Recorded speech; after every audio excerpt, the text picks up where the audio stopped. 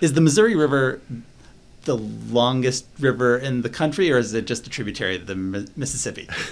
Well, we could discuss this with the Mississippi guys all you want, but the Missouri River is the longest river in the country. It's about 20 miles longer than the Mississippi River, and it would be even longer if the Corps hadn't cut 75 miles out of it. So we gave them a fighting chance there.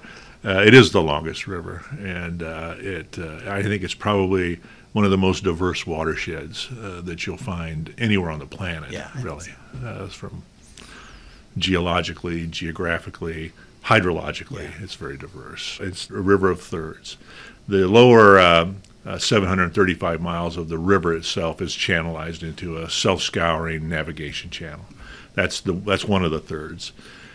The other third is about a third of the river's length is impounded in reservoirs. Mostly in Missouri Corps of Engineers main stem reservoirs. There's a few other privately owned reservoirs in Montana. And then the other third is quasi-natural, as far as, particularly from a river channel point of view. Of course, the hydrology is no longer anywhere near natural, but that's why it's a river of thirds. Garrison, Oahe, and Fort Peck are the third, fourth, and fifth largest storage reservoirs in the federal portfolio. Lake Powell and Lake Mead are larger on the Colorado River.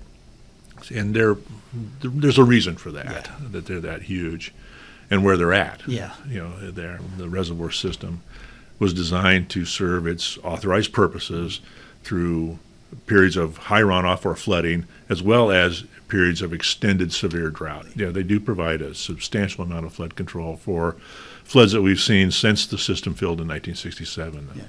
75 flood, 84, 83, 93, 97, 2011, 2019. I mean, there's big floods that, while they're still flooding, it does provide a substantial benefit on an annual basis. So what percentage of the Mississippi watershed and flow is the Missouri? Well, land-wise, the Missouri makes up about 46% of the Mississippi River watershed, land-wise. So it's about half the land. At St. Louis, if you look at the long-term daily averages, the Missouri River puts in about half. Of course, New Orleans is quite a bit less than that because you got the Ohio and the Arkansas and those rivers coming in. But it's very variable.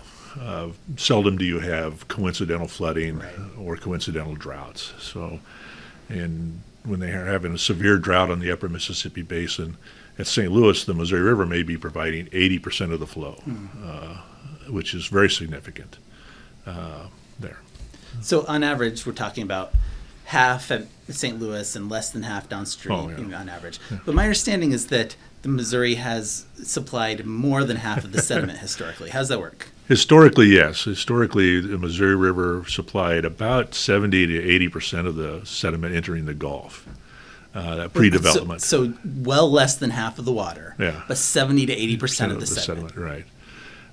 Which, it's a lot. It was the Big Muddy. The Big Muddy. Too thick to drink, too thin to plow type was the saying.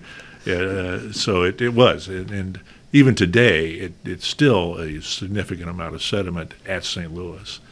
But through development within the Missouri River Basin and the other portions of the Mississippi River Basin, the total sediment load passing New Orleans is well less than half of what it was historically. And now the Missouri River only puts in about half of that diminished load. Which brings to you, when it comes to sediment management or addressing sedimentation issues, is that because sediment is not an instantaneous impact. You build a project, a dam, a levee, a channel cutoff. The sediment impacts take time to appear, and they take a long time to mature.